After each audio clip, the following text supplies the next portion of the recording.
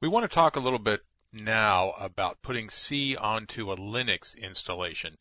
If you've been through a Linux installation, you probably already have a good C compiler, GCC, installed. If you have not gone through a full installation, rebuilding your own kernel, that sort of thing, and you're just looking to learn C, then let's take a look around at what I have installed is Ubuntu. UBUNTU. It's another distribution or distro of Linux. So we'll switch over to that and I'll show you what you can do inside Linux to confirm or at least upgrade the C compiler that you have there.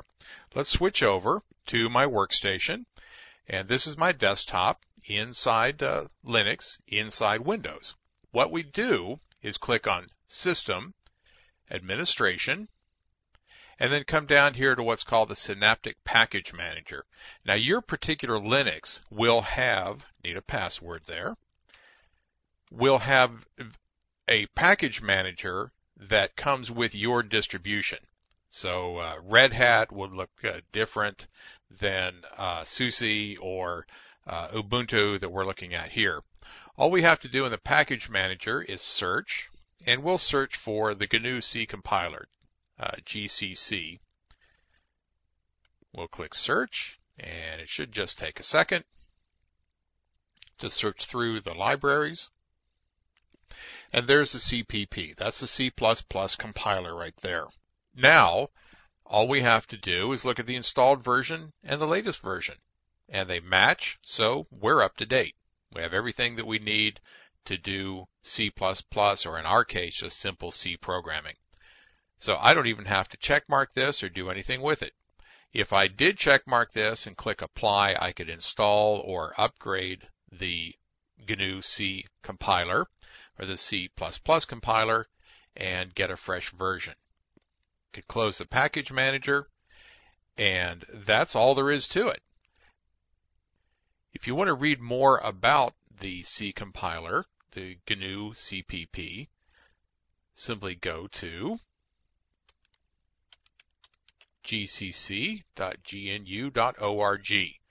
All kinds of documentation on installation of the compiler, various platforms that it can be run on, how to test it, lots of documentation so that you can go much farther than we're going to take you beyond just the C language.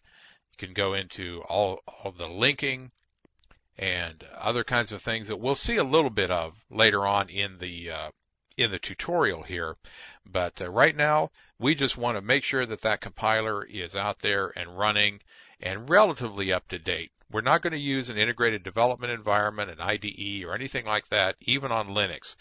We're just going to use the simple command line or terminal session, just like that, so that it's nice and simple, and we only have to worry about the language itself and not some IDE getting in the way. So onward, we will go and learn how to test our compiler and make sure that it's actually out there.